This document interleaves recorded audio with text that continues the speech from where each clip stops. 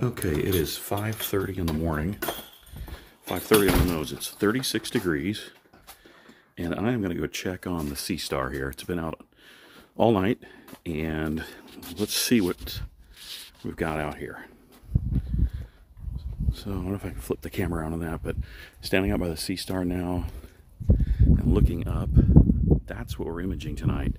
What's really interesting about that, let me flip back to the camera for a second here. So, forgive me, I'm trying to figure this out. So the SeeStar is still 100%. I've had it on that Anchor battery. You probably can't see it down there. But as we look into the west, this is 5:30 in the morning now. So all the winter constellations are way off. That's the west. They're all gone. You can't see anything there anymore. And you got the stars of summer. There's a Scorpio, Sagittarius starting to come up. And it is still before sunrise. And what we're imaging, what we've been imaging all night, is this.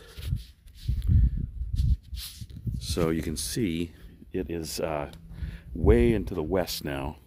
It's where the SeeStar is imaging this, and it's the in the upper right you see NGC 3628. That's the Hamburger Galaxy, and you can kind of see. Let me zoom in on this. So this is still live going.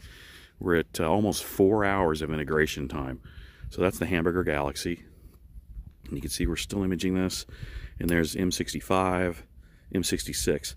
Now those are all cool, but what's really interesting here is, you really can't see me on the camera here, but is down below in the lower right, or lower left, you see IC2763. And I don't know what that little thing is next to it, that little line. But that IC2763, that is a galaxy. I forget the kind of an emission galaxy that is, but that is 66, it's between 66 and 88 million light years away. At least that's what astronomers think. Pretty amazing. It's magnitude 14.75, and here we're imaging it with the SeeStar. Pretty amazing stuff. Anyway, these are the images that I'm taking here. Let's do a quick denoise. I say quick, it's going to take 29 seconds. It's a beautiful evening here. It's 37 degrees, or morning here, right before sunrise. And I can clearly see Antares and all the stars of summer and the very faint glow of the Milky Way. I see the summer triangle.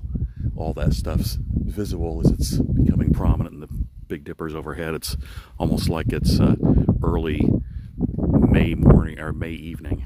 Okay, so there we go.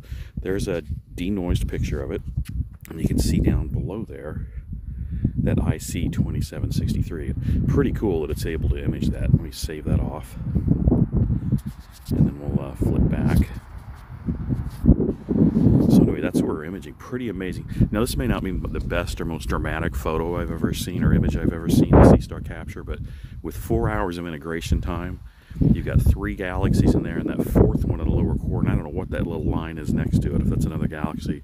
I looked on star maps and I don't really see, I can't tell what it is, but pretty amazing stuff. So been a pretty cool night to be able to get that stuff in, and I wish I could see. It's just not discernible enough to see Sagittarius coming up there and Scorpio. You kind of see the lights there a little bit, but not too much. Anyway, but it's been a fantastic night here. Looking forward to sunrise. And if you watch this, thanks for watching.